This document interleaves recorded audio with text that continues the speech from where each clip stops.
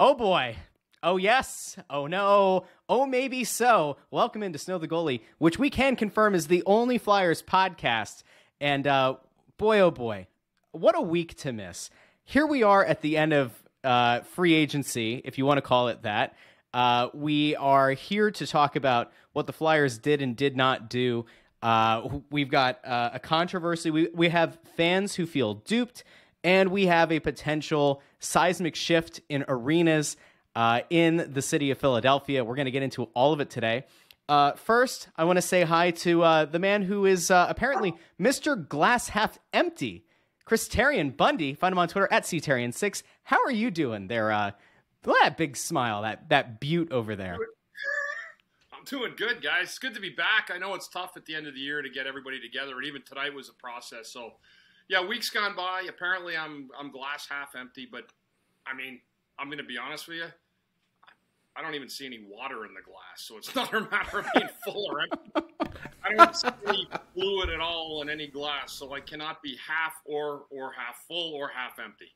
But you know what? And you know it's fine. I know everyone's talking about because it's been talked about all week. But of course, first of all, I'll say it. Scotty Hartnell's been a friend of mine since I broadcasted here. You know, I've never had. He was a good player for me. He was always accommodating. When I was, down, between benches or even radio. So, I guess he got frustrated. It was a Saturday afternoon. But I know, you know what? I'm frustrated too. And I guess the other thing that gets mired in this too is a few people, and I always see them. They only have like 25, not a lot of followers, but they come at me in full bore. I love this franchise, and I'm not doing this. It pains me more than anything in the world to have seen what I've seen as a former player that I believe was part of the glory days of the 90s, the early 2000s. We had great players. We had good teams. We didn't win.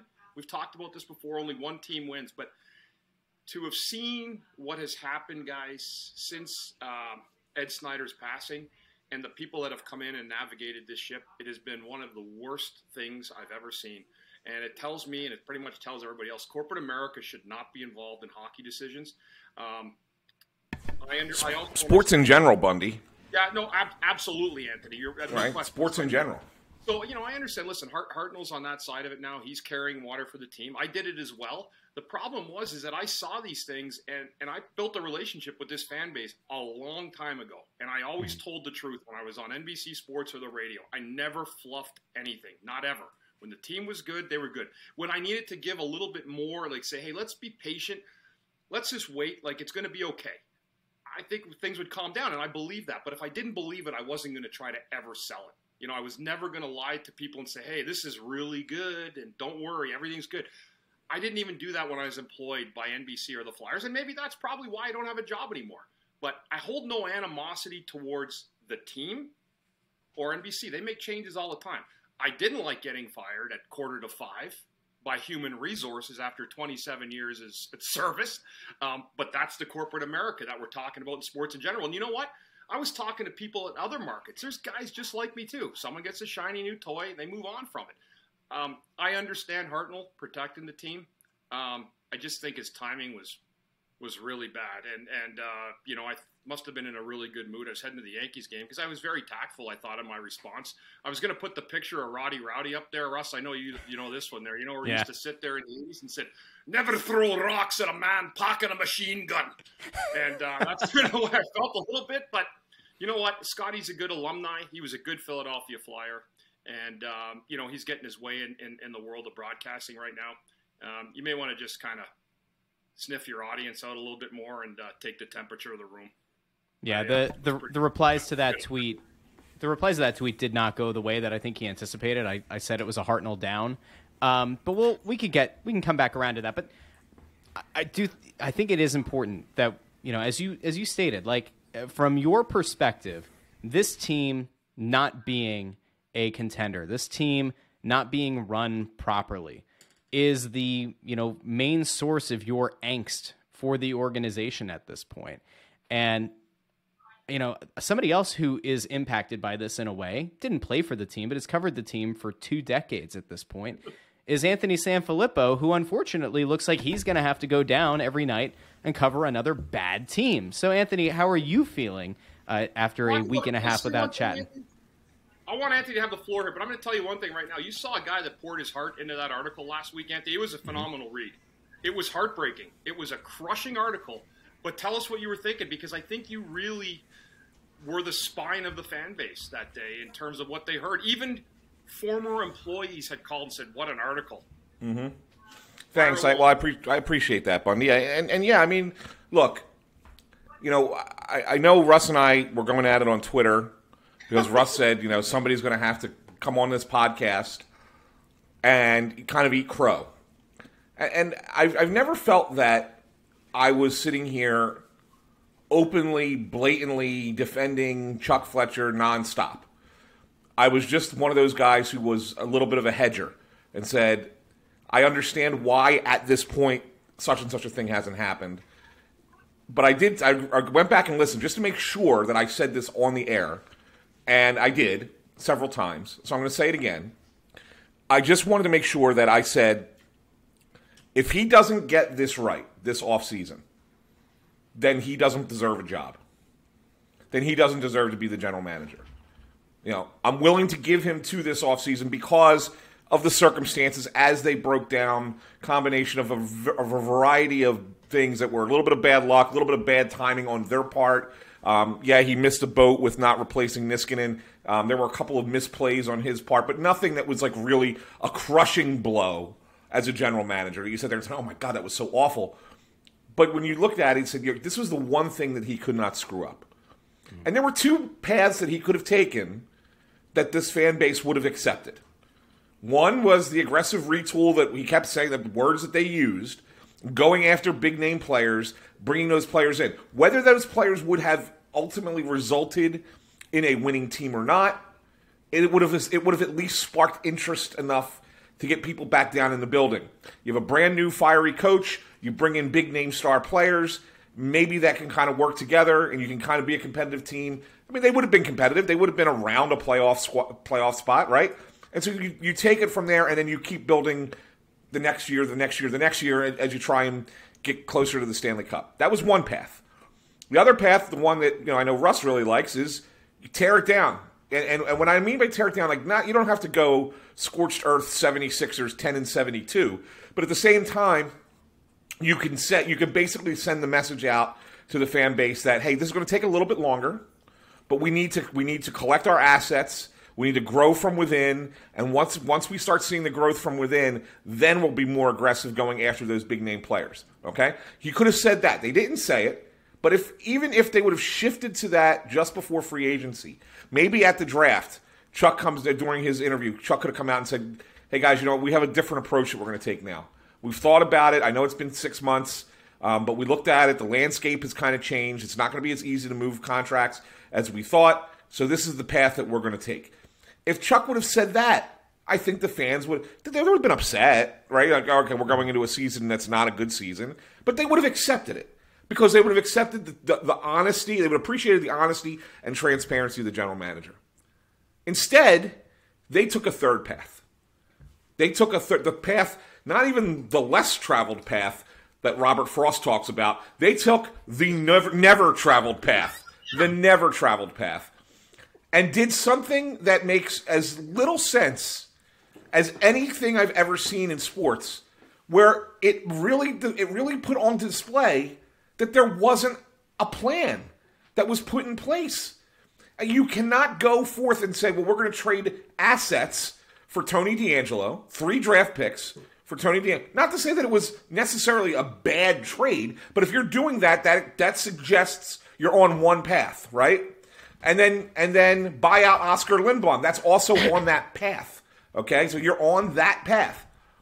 And then turn around and use what resources you have to bring back 35-year-old Justin Braun and sign Nick Delorier for 4 years with 2 years, no movement for the worst fourth-line player in hockey, in all honesty, on your team.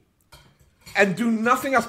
And how about how poorly he left the backup goalie situation, which not enough people are talking about? I mean, Carter Hart's going to have to play 70 games this year. I mean, it's crazy. I mean, Felix Sandstrom, they didn't even want to bring him back. The only reason they signed him is because Fedotov got sent to military prison in Russia. It's the only reason they re-signed him. We could right? swing by. We could swing by the Arctic, you and me, Anthony, on a fishing boat and troll them in the back and wheel them in the camp. Exactly. And then go out and sign a 32-year-old career AHLer to compete for that spot. I mean, what the hell is this? I'll tell you what it is. This is pathetic, and that's why I was just like, you know what? There is no defending any of it, and the reality of it is they could have ass backwards, kind of fallen into a spot that's better than they thought it would be, in all honesty. But this was not the plan to go this way. It seriously was not. And maybe they are going to get better eventually. But at the same time, you can't sell your fans a bill of goods the way that they did. You can't. And you had to have come in here and done it the right way. One of two other ways. And the fact that they didn't, they deserved the criticism that I think that I gave. And when I said that Dave Scott now needs to replace the entire front office, and when I say the entire front office, I don't just mean Chuck Fletcher. I don't just mean Brent Flair. I don't just mean Danny Briere. I mean the entire front office. I mean get rid of your money people. Get rid of your analytics people. Get rid of your development people. I don't care if you like some of them. Some of them may have done zero wrong. Some of them might be good employees. It's the optics of it at this point.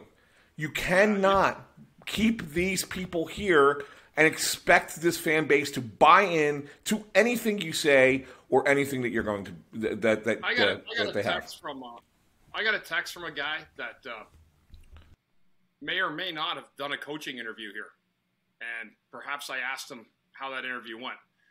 He said it was one of the most embarrassing things he's ever seen. I have it on paper. I mean, so this is what we're dealing with. So that stuff starts going around the league, reverberating. I mean, and if someone's telling me over text, what are they telling the rest of the league, right? Like, that's what I'm saying. So, again, I was always willing to give the hockey office, the benefit of the doubt. But very, very frustrating day. And I think the other part, too, of course, the story of the day is the Johnny Gaudreau part, right? Russ and Anthony. And Anthony, you had a real pulse on this. I know Guy Gaudreau as well. I coached hockey with him for kids our age before as well. There's a whole group of Washington Township people, including Anthony D'Angelo, who's from down there. And I'd actually tweeted that I'd coached a practice with him. I mean, in terms of my experience with him, this is my experience. He was tremendous. A really great guy. Awesome with the kids. So I had a good experience with him. I understand that, and I know there's been situations in the past, but put that to the burner for a sec. The Gaudreau thing is the interesting one because really, Anthony, we know now that he was waiting on the Flyers. Mm-hmm. He was trying to buy them 3, 4, 5 hours of extra time to try to get something done. And I read today, and I think it might have been from Spit and Chicklets the other day, that he was talking about the fact that he had the Devils in on things, but you could really sense it. He said everything but except I was waiting on the Flyers. I was waiting on them, and then this deal came around about 5 o'clock, and he jumped on it.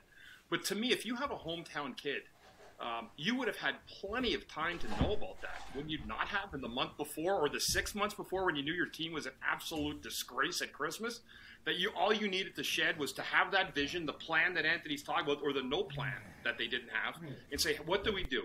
Okay, we're not going to rebuild. I was always a catalyst all year of the full rebuild. Tear this thing down, keep the small pieces you need, send a letter to the fans, and I'm telling you, Philadelphia would have showed up at the building. Nobody over there seems to understand that because it's happened before. You got to put a hard-nosed product on the ice that works their nuts off every single night, and you're going to end up with people coming to the building. Put an effort in, and you'll end up winning games, believe it or not. Torts will provide that. So I'm okay with a rebuild. But to have done this retool, it's not even a retool. It's what Anthony said. It's a re-nothing.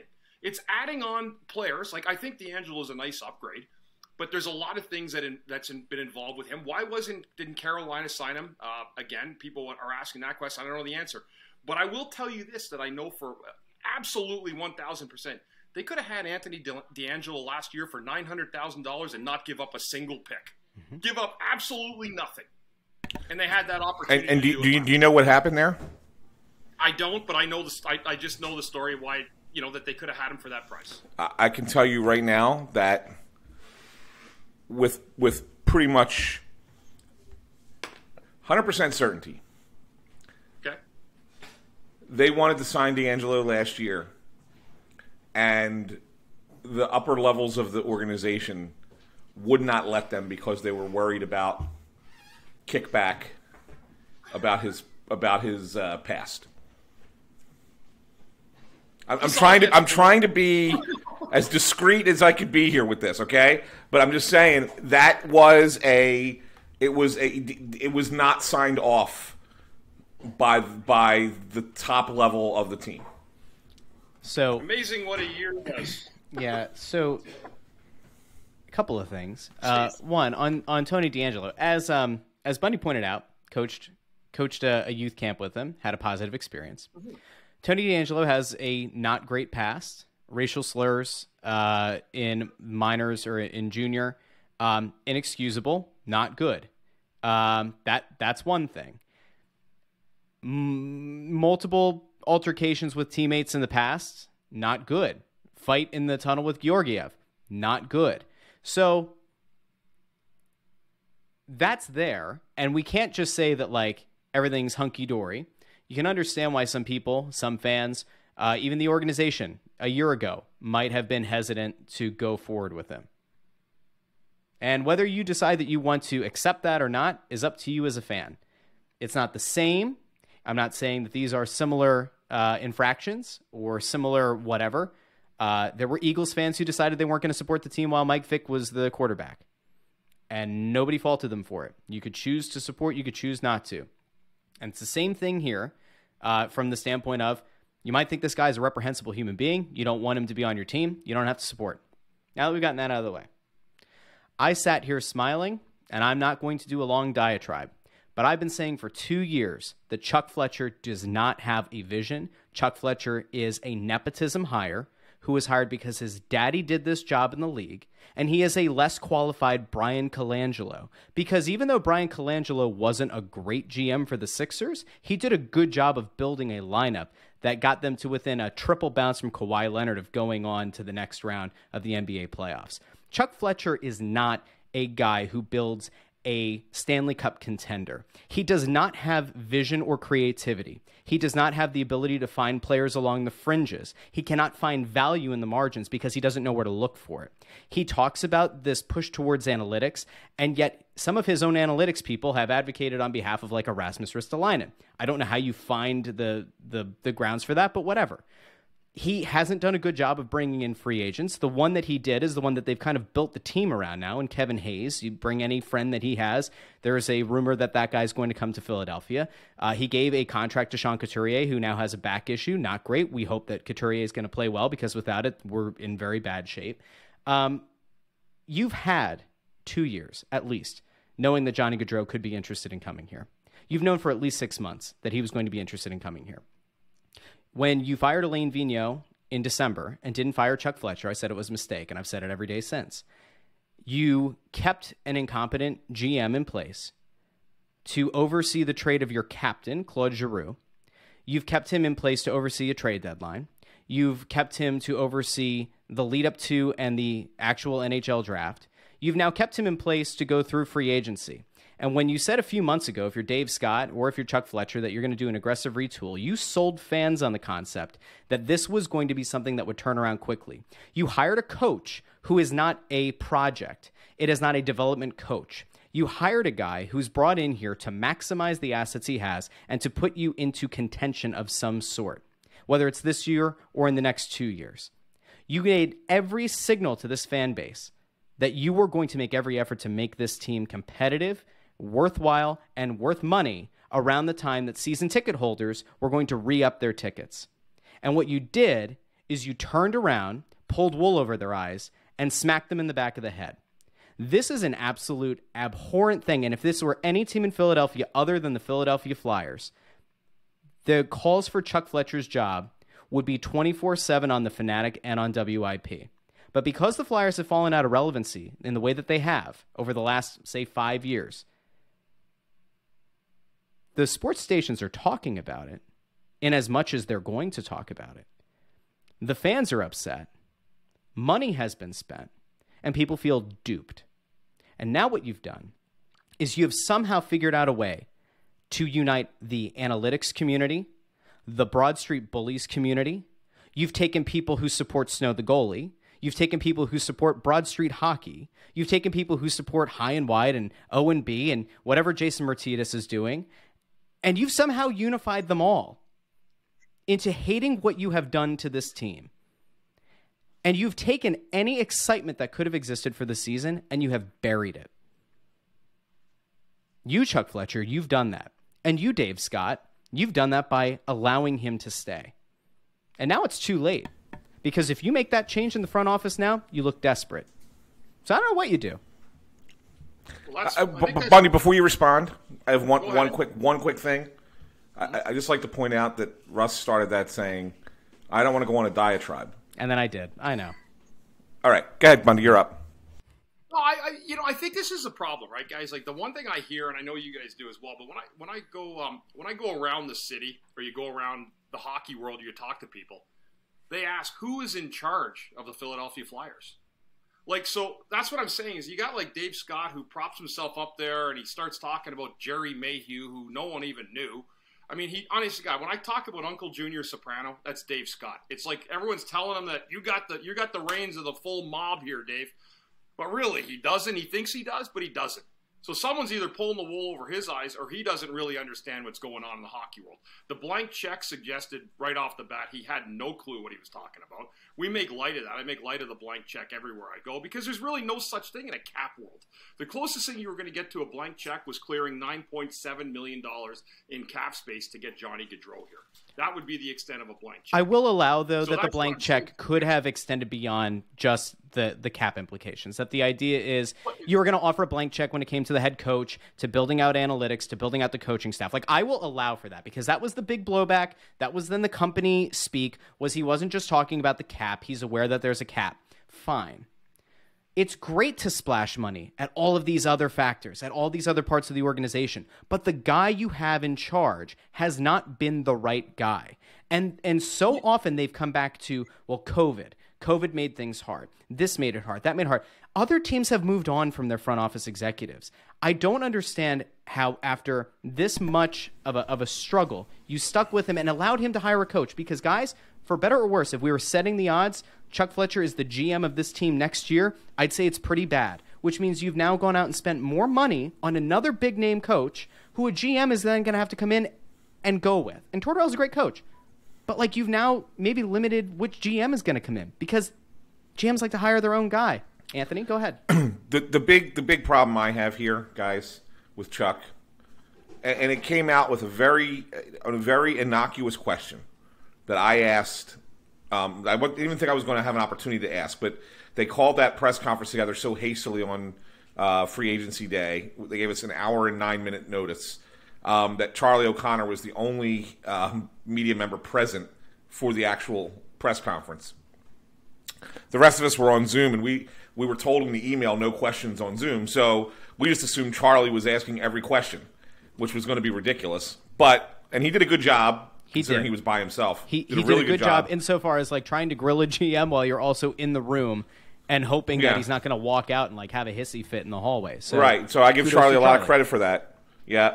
But then they eventually turned it to us on the presser on Zoom, and we weren't expected to get much, but got that first question in. And the one question I asked about was valuation, how you value draft picks, because I wanted him to explain to me how Tony DeAngelo is worthy of 3 draft picks, but that you wouldn't give up a draft pick, 1 draft pick, to move out salary to go after a big-name player. Okay, and I didn't want to mention it. The writers before me tried to mention Johnny Gaudreau by name, and Chuck dismissed those questions because Johnny Gaudreau is not his property and he can't talk about him, right? So I was saying, okay, let's let's generalize this. It could be any player that you want to go after. How do you value the draft picks? And Chuck, in his response, as he was explaining it, we don't have to get into the details of the explanation, but immediately said, well, I turned to our head of analytics, Ian Anderson, and he put together this valuation chart for the picks, blah, blah, blah, blah, blah. Chuck Fletcher always has to deflect responsibility to other people. He may not say it out loud all the time, but it's always our group we believed. Yeah, it's never me. It's never I. There's no self-accountability with Chuck Fletcher. And we know from talking to people behind the scenes that he's a guy that needs 6 or 7 people to talk to him about a decision. That he can't make a decision on his own. He doesn't, not to say that you have to, not to say that not checking in with others and getting multiple opinions is a bad thing. I'm not trying to suggest that. It's totally fine. But at some point, when you're in the position, or the title has the title of general manager, president and general manager even, in his case, you have to be the be-all, end-all. You have to be the hammer. Sometimes you have to make a call that other people in your organization don't want. All right? For better or for worse. You know, we criticized Ron Hextall for taking the wrong guy in the draft when he drafted Nolan Patrick, despite the scouts wanting to take McCarr or Heiskanen. But the fact of the matter is, at least Hextall made the decision on his own. He said, I'm the GM. Here's the call I'm making.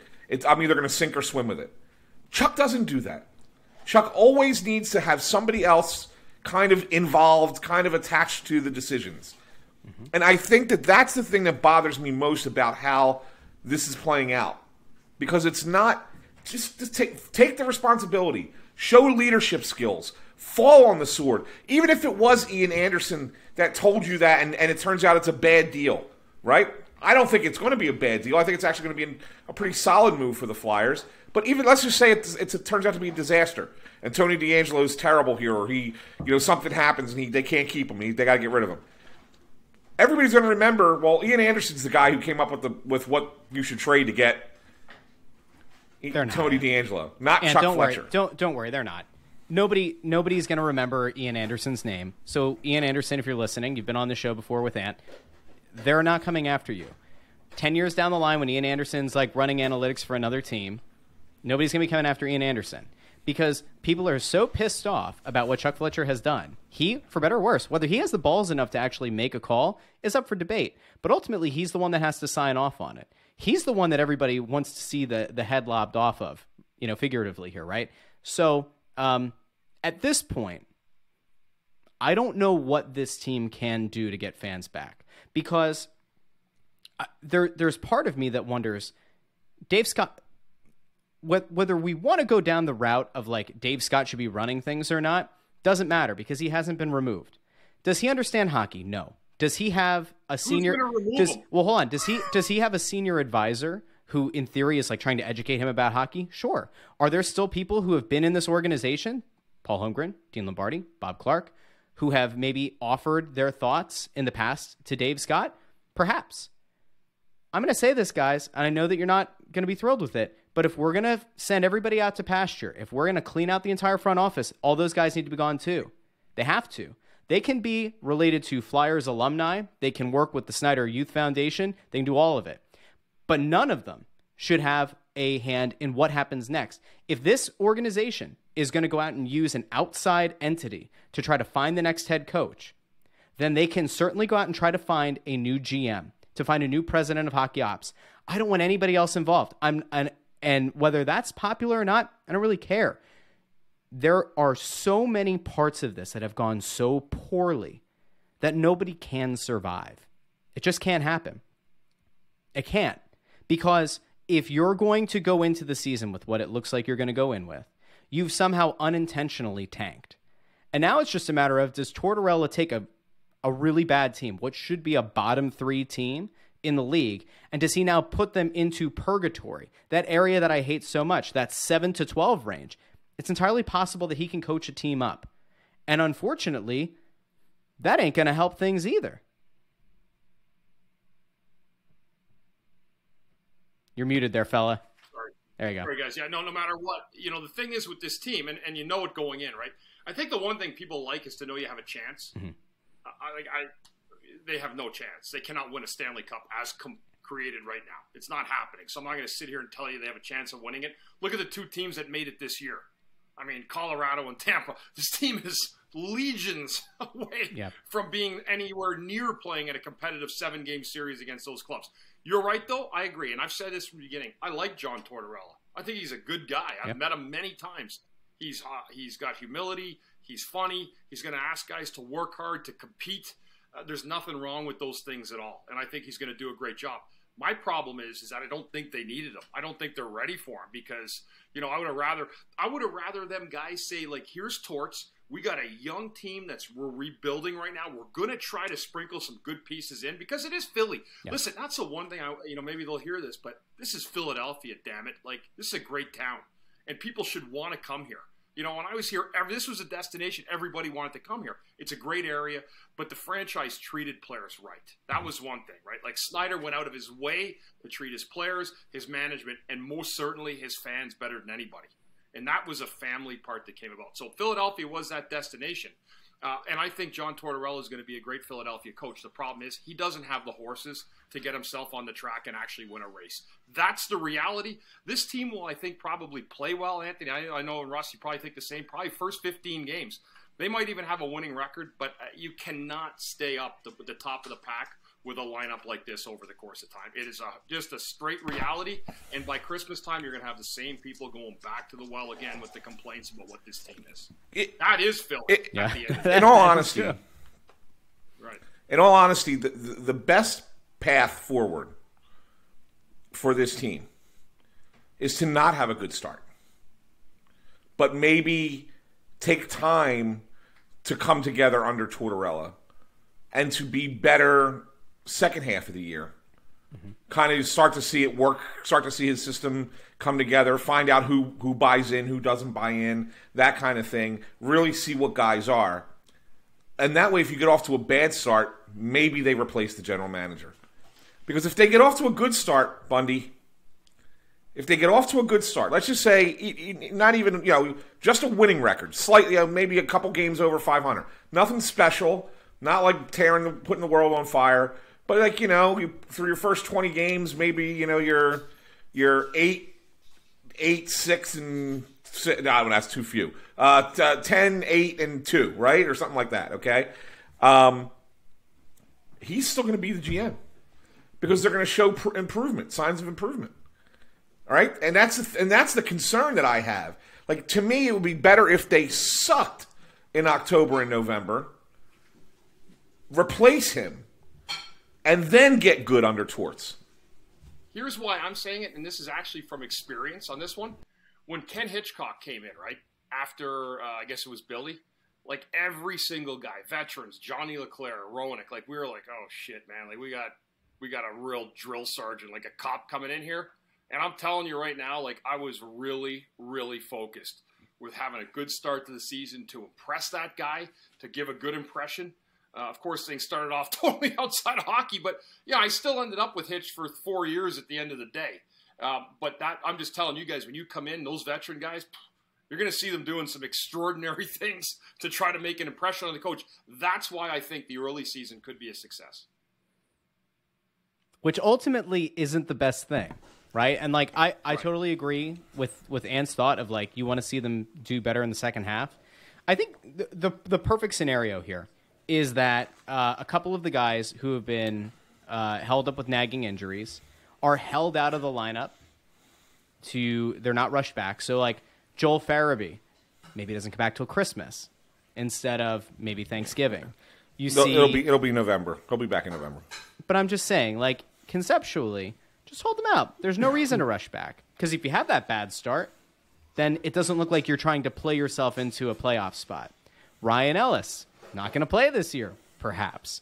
All right, cool. LTIR it is. Kevin Hayes has had a bunch of surgeries in the last 18 months. Are we going to rely on him to be healthy? I don't know. Maybe he is. Maybe he's not. Will every Phantom end up injured like they have in the last year? Who knows? Maybe. Maybe not.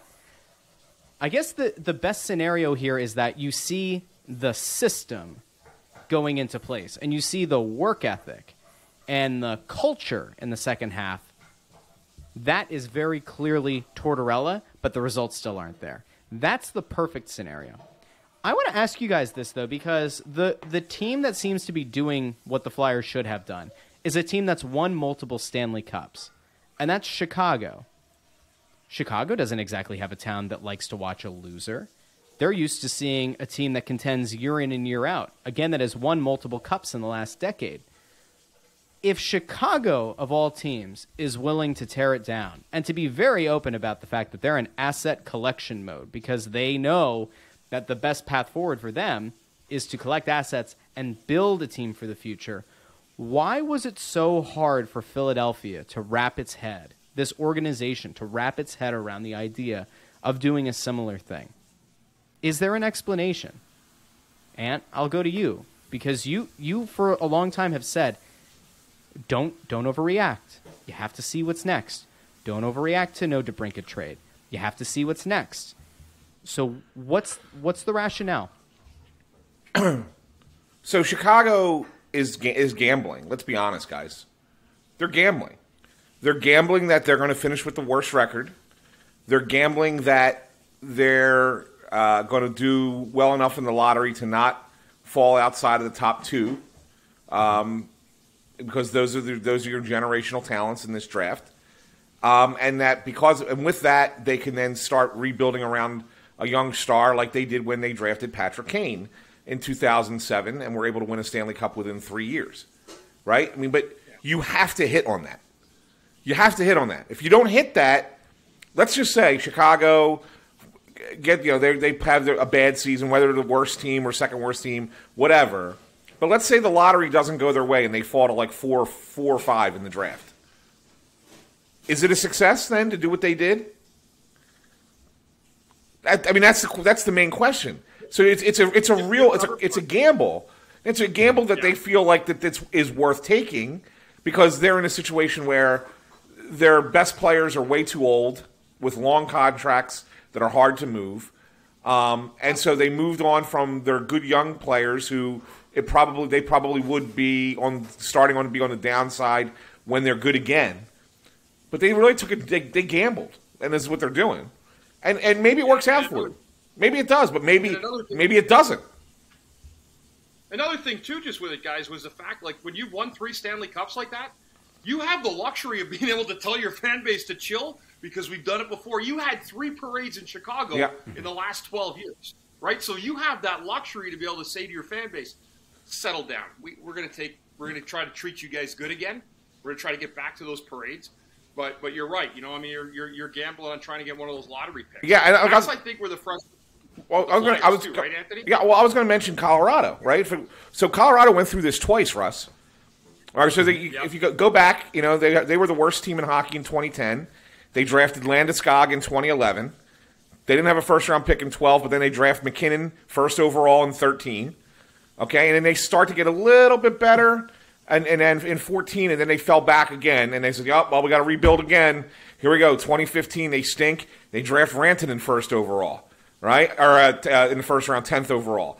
Then they get the next year they took Yost, 10th overall, and then Makar in 17. You know, so like, and then that's 3 years to 17.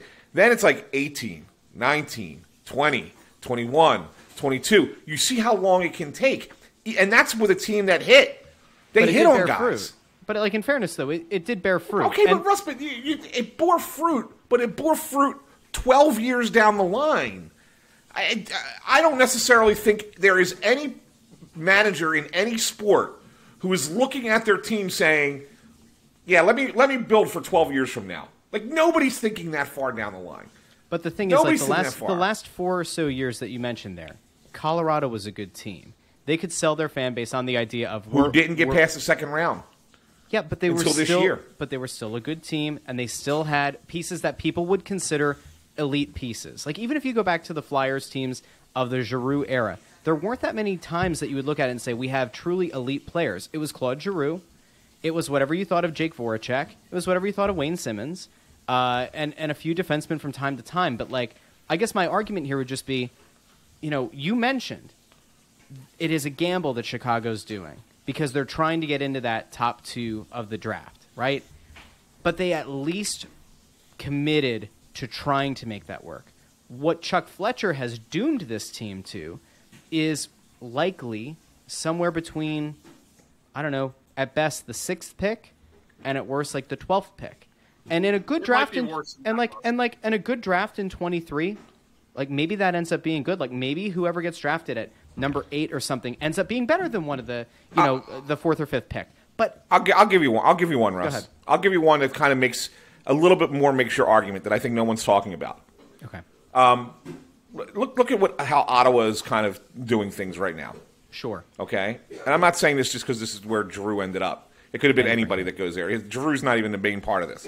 The point is that what year was it that they reached the conference final? 17, right? When they lost to Pittsburgh in the Eastern Conference final. It really made that push.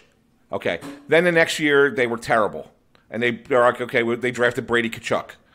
Mm-hmm. Then in 19, they thought, okay, well, we can bounce back. With 17, we made the conference final. They still didn't have a great year. And then that's when we're like, okay, we gotta go into rebuild mode.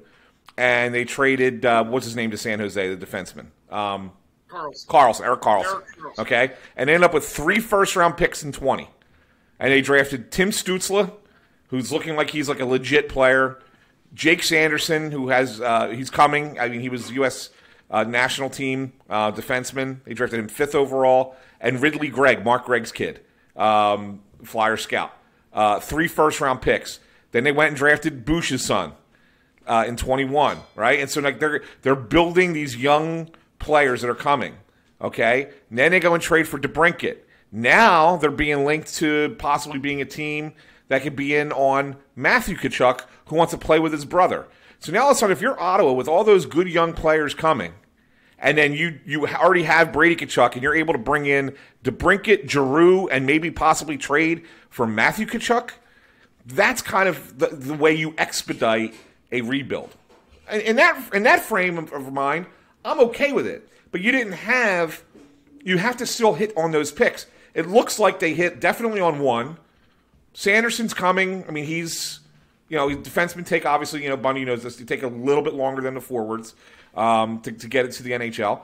And then look, if Ridley Gregg and Boucher end up being what they think they're going to be, and you get both Tkachuks, that team's going to play hard. And they're going to play physical. And they're going to be tough to play against. And that's a team that I look at and say, I'd get behind a team like that. I can get behind that. But the Flyers did here. The fans did here when we were told that was Konechny and Provorov and Patrick. We were told the same thing. Yeah. So the 5 or 6 guys you rang off, like I've seen every one of those guys, a little piece. I'm not certain that they're all going to be stars. Right. A lot of them just end up being role guys, even at that rate, Anthony. So I'm saying is that we were told the same thing in 2015 as those younger guys came up. Hey, the kids are here. The kids are here. It's the same thing. You know what? The kids got to deliver, or you're going to be in the situation that happens here. That's why I think winning, the more you look at it, you have a good manager. Like, look what Yzerman did in Tampa. Even Joe Sakic really slow-walked the process. And I'll tell you what, he took a lot of beating around the league. Yeah. You remember people said he was a lazy GM. Mm-hmm. He didn't do the work. No. But one thing he had the luxury of was having those high picks, right? Like, you add McCarr and McKinnon to a team, you're going to be great for a decade or more. That's just that's right. The way it is. It's like Kane and Taves and Duncan Keith. You're going to be good no matter what happens. So I think that's the problem that you look at with Ottawa. Like, I mean, yeah, I like those guys you mentioned. But again, until they get in the league and they build their rhythm, Brady Tkachuk's a star. We know that. Matthew had certainly been there already. But there's still guys. You just never know. And I think that's part of the problem, the frustration of the fans here, Anthony, as well, is that they were told and they were sold that, hey, this is going to be a team that's going to give us a chance to win a Stanley Cup. And you know what? Those players are still here, and none of them are delivering that to that level that we expected. And as we move on here, I think ultimately the thing that has so many people frustrated, and as I mentioned before, it's people who don't typically agree on this stuff. It just feels like you kick the can down the road another year, because it just feels like, regardless, we're going to be sitting around at this time, December, looking at a team that has the same kind of outlook as last December. And if they don't make a change in the front office, we'll probably be in the same place a year from now as we are right now. It is just frustrating. And the sad thing is, whether you believe a rebuild can work or not, at least there's the promise of what could come. There's a reason to go down to the arena in that, hey, some of these kids that we've heard about, say Zayd Wisdom comes up. Say you see more of Wade Allison or Lisinski or whoever you want, right? Then you say, all right, let's go see the kids play. Now, tickets are still going to be really expensive. Maybe you get a deal on the secondary market. Maybe the organization finally comes around to the idea that, people don't want to pay high prices to see a bad product, and they slash some prices. Maybe they don't. Maybe they do. But you can at least sell people on that. Like, let's not forget, it's not like the Sixers led the league in attendance during the process. But there were still fans who would go down because it was an affordable game to go to. It was a good family atmosphere. And people went down and they watched Xander Blue play for the Philadelphia 76ers. And if you've never heard of him before, you're welcome. Casper Ware, they went and watched. But at the same time, you can't look at this and say, hey, there's an easy way next year to turn around and say, this team's got it. This team can make a free agent move and a trade next year and then be a contender in a year. We're looking at least 2 years away again, even if you believe in that path. Fucking Anthony got a friggin' invite to the camp the other day as well. You didn't hear me. Things are so rough, Anthony got an invite to camp. That's right. That's right. They need a big left defenseman. There you go. They wanted some more size. That's what they wanted. They wanted more size. That's exactly right. Hey, so you guys had mentioned Matthew Tkachuk, and it stands to reason that Chuck Fletcher is going to at least make it look like the Flyers are in on it because he can't have any worse pub than he's had so far. It's sad for Calgary because, boy, did they looked like a team that was on the up and up. They look like an exciting team. Gaudreau bails to go play in Ohio, and Matthew Tkachuk says he's not going to stay. He has no intention of re-signing when his contract's up. Is there a path to the Flyers going after Matthew Tkachuk? And even if they did, is there any reason to believe that he would re-sign here? And by the way, what the hell does a package look like for Matthew Tkachuk if you've traded all these picks for Ristolainen and D'Angelo and such? Like, what does that look like, Ant? Do you move a 2023 first round pick to get off a JVR to get Tkachuk? Like, no, I think that again, this is a long shot. I don't think that they're going to be anywhere near the final conversation for Matthew Tkachuk. But I do think it's, obviously if you do your due diligence, you kick the tires, as they always say. And if you make an offer, the offer that you try to make them, you try to give them players that you know that they are interested in, and try and sweeten it a little bit. And I think that the offer probably would be something along the lines of Travis Konechny, Travis Sanheim, who played there.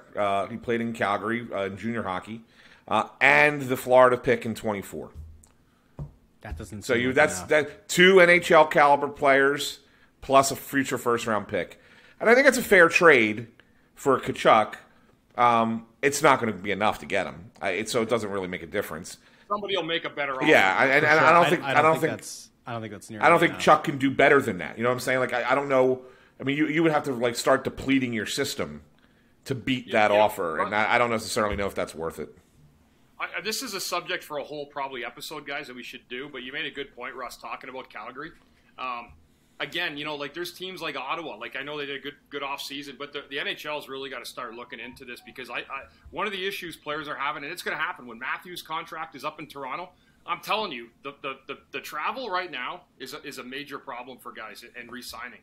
Driving to the airport park and going through the terminal every time for the Canadian teams. People say, they're going to say stop being so selfish, and no, it's a problem. And because if a guy can go to Columbus and go jump on a flight a lot easier, making a lot more money, he's going to do it than taking the same offer in Canada. I'm from Ottawa, born and raised. I love the city, but I wouldn't play here for that reason if I were a player. I mean that the way it's gone back and forth. Now, you're saying the way that like the travel protocol because of COVID is what you're saying, and like the crossing. No, even prior to that, like if you play in Canada, you're paying taxes, even though you get paid in American. You're paying the Canadian taxes. You're going through every single terminal on every single trip until you get to the United States. When you've got to cross over. It is an inconvenience for guys, and I'm hearing more and more about it. And then add the fact that guys have more entitlement than they did back in 1980 or 1990, where they're still flying on charter flights just hoping to get the smoking section at the back. That's what they're dealing with, and here they are. But it is an issue, and I'm telling you, it's going to detract from Canadian teams. It's going to be a while unless the Toronto Maple Leafs do it. I think it's going to be a really, really long time, unless Edmonton guys may want to go there. But it's going to be hard for a Canadian team to win multiple cups or be good and relevant for a long, extended period of time to do what Chicago did or what Tampa Bay has done. All right, so people should not go out and buy their Matthew Tkachuk jerseys. Okay, got it. So we're gonna scratch that. Gonna scratch that off the list. Off the list. Hey, so I know that we touched on this. We can talk about one of... it's not even worth it. Nick Delorier. Poor Delorier. You know, let's all be honest. We know why Delorier got signed. You guys know why, right? And you're smiling. Why, like Russell? you know why. You know why. Oh, wait, but Chuck was familiar with him, right? Chuck was familiar from because he played for Minnesota. All right, good. Minnesota. That's that creativity that good old Chucky brings to the table. Chuckles, as some have taken it. Although he did not play for Chuck. No, but he played for Minnesota. Yeah, so but it not counts. for What's his Chuck. playoff It counts. experience, guys? What's that? Does he have a lot of? I don't. Playoff experience? He has barely any honestly, NHL experience. Minimal. He has minimal NHL experience in a meaningful way. I've seen him around. I remember him in Buffalo like 7 years ago. I think I remember him wheeling around the ice out there. Yeah, and But I don't know.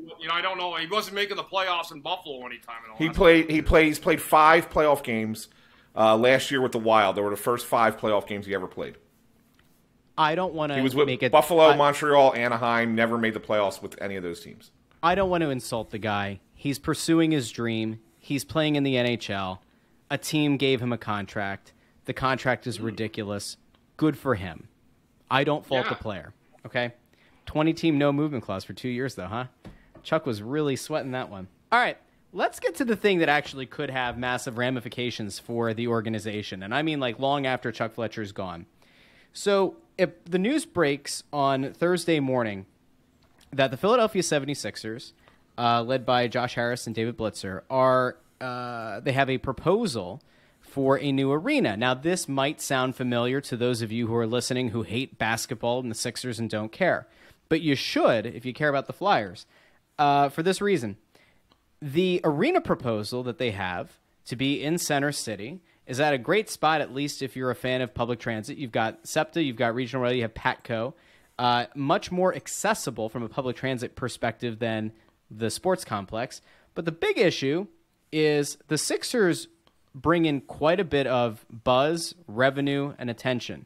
They're arguably the most valuable non-Comcast Spectacor-owned entity that plays or does any kind of a concert or an entertainment thing at the Wells Fargo Center.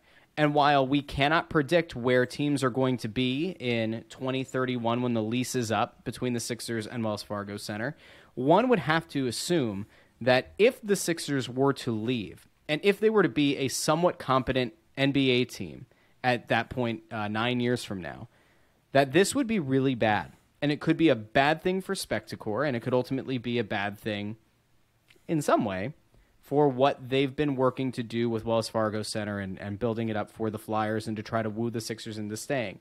Now, Anthony, I know that you and I are not necessarily of the same mind on this arena proposal, but if the Sixers were to leave, how bad could it be for Comcast Spectacor?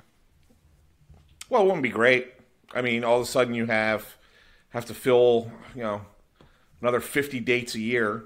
And you assume the 41 home games, and then preseason, a couple of preseason games, and then postseason if they're good enough to go to the playoffs.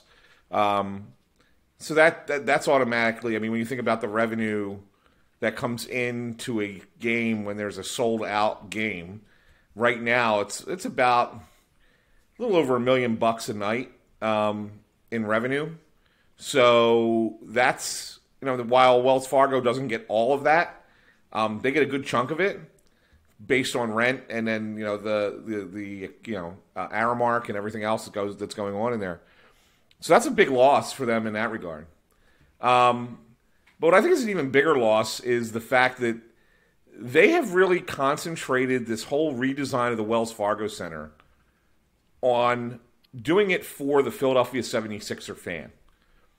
They may be putting it on the shoulders of the Flyers season ticket holders with the increases that they've had in certain spots. But don't be fooled. This is being done for the basketball fan because these amenities matter to the NBA folk that don't matter at all to the hockey folk. Like I was telling somebody earlier today, I said hockey fans would watch, if the game was good, they would watch it in my bathroom. Right? I mean, like they don't care what the surroundings are. Right? They just want to watch a good hockey game. There's something about the NBA, the experience and everything else, that it's got to have all of that you know. All the stuff you hate, all the fun, all the glitz and glam. It's not that it's fun. There's nothing fun about it. It's distracting. I'm messing with you. It's completely distracting. It's the presentation elements. It's the screen. Yes. It's the sound system. It's the lower walk that they're doing, right? The opening, so that there's like the catwalk in the mid level or whatever. Continue, sorry. Yeah, they're doing all these changes. If they were doing all of this, and the Sixers bail, boy, is that a big loss for Comcast Spectacor. Now, I'm not convinced that this is a definite thing. I think that this is timed nicely by the Sixers to try, and this is, we're 9 years out. Sometimes it takes that long to start the planning for this and everything else. I think that they're looking for it as leverage against Comcast Spectacor. And ultimately, if I was a betting person, I would think that they're going to stay where they're at. I really do. Because let's talk logistics for just a second. They want to build this new arena at, 10th and Market, 9th and Market, whatever it is, where the old gallery used to be. Mm-hmm. Let's imagine we have a Wednesday night game. Sixers Wednesday night home game. What's traffic like now in Center City, Philadelphia at 5 o'clock, 6 o'clock as people try to go home? It sucks. It's bad. Right on Race. Yeah. Arch, Race, all that area. Yeah. So that's number one. Now, add in all the people trying to get into the stadium. Okay? Where there's not a lot of parking. They're going to have to build parking garages because you're not going to have lots like you have in South Philly, like big open spaces. You're going to have garages, so you're going to have a bunch of people going in and up and up and up and up and up. Parking is going to be a nightmare. Traffic's going to be a nightmare. Okay? It's not going to be an easy thing to do. There's a reason the Phillies didn't go there when they built their stadium. There's a reason the Eagles didn't go there when they built their stadium. There's a reason when they built Wells Fargo that it wasn't there, even though these spaces were looked at previously. So to me, I think this is the Sixers posturing a little bit. And if it falls apart and they and Comcast ultimately decide to part ways, well, then at least they have a plan in place. But let's be realistic. Their first choice, when they did this before, was not there, was it? It was Camden. The second choice was the Navy Yard. They had other places that they wanted to go instead that made a lot more sense. They got as far as the logistics. 2 years ago for Penn's Landing, right? Like that was one. Yeah. The reason that I think, and we went into this over on Crossing Broadcast today. There's a shameless plug for another show on the network. We dove into this a little bit because if you read even like the Inquirer's breakdown of it, they have labor unions quoted as saying that there are going to be 700 jobs that they believe will be construction and other, like vo-tech kind of hands-on blue-collar jobs. They're reaching out to local high schools and such to try to like start a stream there. You've got Adelman, the urban, he's urban planning and like development and everything. So he has ties to the city. He understands the city.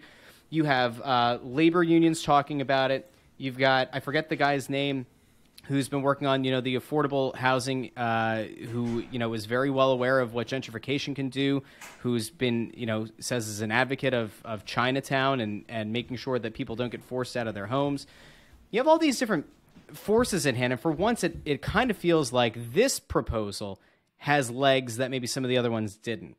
And I'm not saying that I want this to happen. I'm just saying that, like, I feel like this one has a little bit more to it. And I will also note that while public transit right now sucks and public transit has a lot that they need to fix between now and 9 years from now, there is a continued and a renewed push from some of the communities around Philadelphia in the suburbs to extend regional rail and to make public transit more accessible.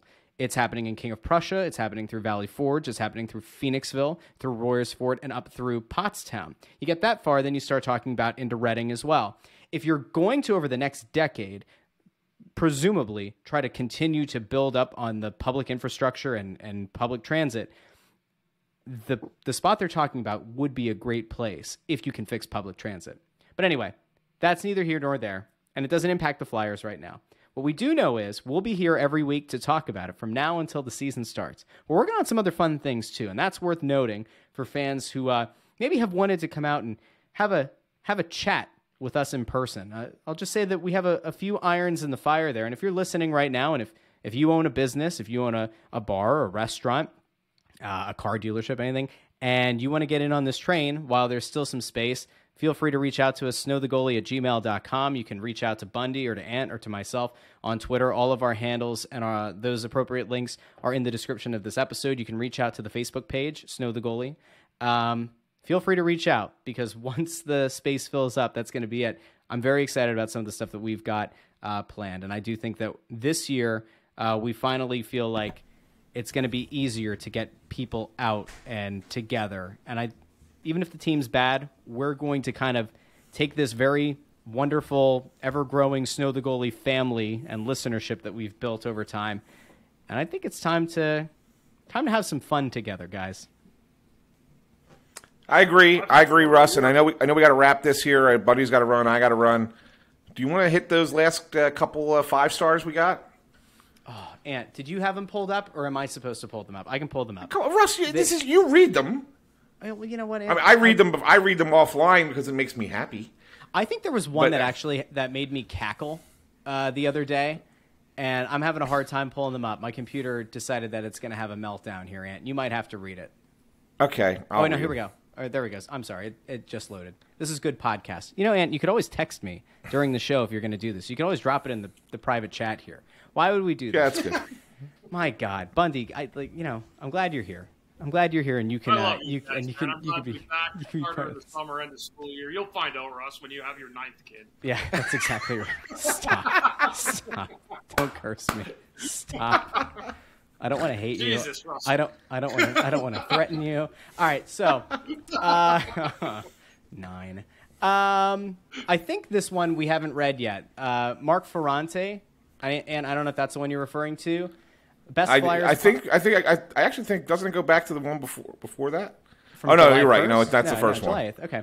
Best Flyers pod, 5 stars. They always tell it like it is. I love how Russ and Ant are basically an old married couple at this point. Bundy has been a great addition too. That's nice. Good job, Mark. Thanks. We had one of our typical Lee C. Big thank you to Lee C. for writing a new review. Always 5 stars. Bless you, Lee C. Bless you. We have one from Danny Fortuna, 5 stars. Now, look, I said I'm not going to war anymore. I'm being a nice person. I'm not trying to cause conflict, but we do read all the 5-star reviews, and this one's critical of another podcast, and I'm sorry in advance if it upsets anybody. Couldn't stand Broad Street Hockey anymore. Was looking for a new Flyers podcast after listening to Broad Street Hockey Radio for 4 years. Came across this one. Great show. Look forward to hearing Bundy on the show. Thank you for finding us. I think that's a big thing. And I told you the other day, don't say it on the air, just how many unique listeners we've had over the last few months. It's mind-blowing. It's pretty wild. This show, Bundy, I gotta think your beautiful glowing face on this program has helped that in a big way as well. But what a time we've had. You know what, guys? You guys built this. When I left, I felt like the year that I wasn't doing anything, I was discommunicating with the people that I built a relationship with the hockey fans. So this has been a great platform. I want to talk about great hockey again. I want to talk about glory days in this town. That's the thing people need to understand. I want the team to do well. Mm-hmm. But I've seen such a clown show from top to bottom that I'm going to sit here and I'm going to point it out until I get too long-winded with it, because I owe the fans of this town. This city means everything to me. The sports of the fabric I do. I'm an Eagles season ticket holder. I've bought in on all of it. Even the Phillies are my second favorite team now. We all know. It's an old story, so someone can crack me for that one. But hey, I love it. It's a National League team. They're your NL team. Kids are born and raised here. I've raised them as Philadelphia. Let's not talk about your AL team. We don't need to. I went over there to the game. Yeah. I like big deal. Since I was a little kid, so you can't do anything about it. But that's why I'm telling you, and Anthony, you guys know that we want this team to be successful. But we need, but a lot of it, and I think the fan base too, needs a return to glory. And whatever the hell that was. You hear a lot of them because you've been around as long as I have, where they say, I kind of miss that old school approach to the game in every facet. And I don't think it's more missed than it is here in Philadelphia. We were treated really well for a long time. And as long as the group is here that's trying to run it, I'm going to be willing to hopefully see things change, but it's been a really, really rough few years, guys. Go Flyers. Yeah, it has.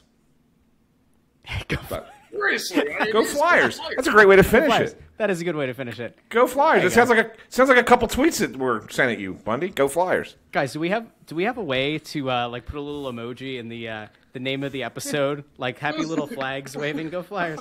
Go Flyers. Right, we'll be there you go. We'll be back next week. Don't forget now, if you're wondering why we're laughing, you can go over and watch the show over on YouTube, youtube.com/crossingbroad. There's an entire playlist for Snow the Goalie, for episodes, for past interviews. Very much worth your time to go back and check out. If you're listening and if you're a podcast lover and you're not as big into video, that's fine too.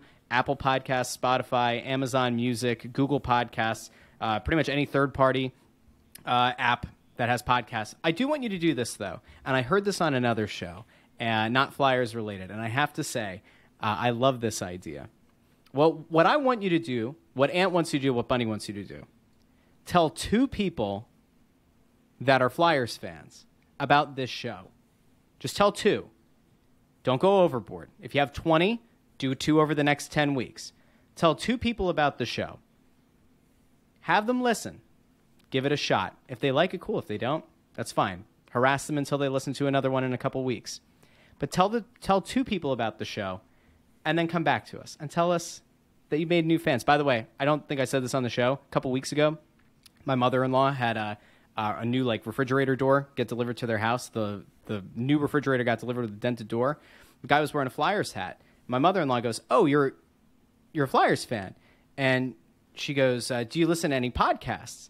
And the guy goes, "Hey, I listen to Snow the Goalie. Snow the Goalie's that's one I listen to." Made my heart warm. It warmed the dark cockles of my heart. So, to that delivery guy, thank you. You're appreciated. And to all of you who listened and all of you who watched, we appreciate you as well. We'll be back next week with a new episode, and let's hope the Flyers do something good. And if they don't, we'll find something happy to talk about anyway. Thanks for listening to Snow the Goalie, the only Flyers podcast. See you next week.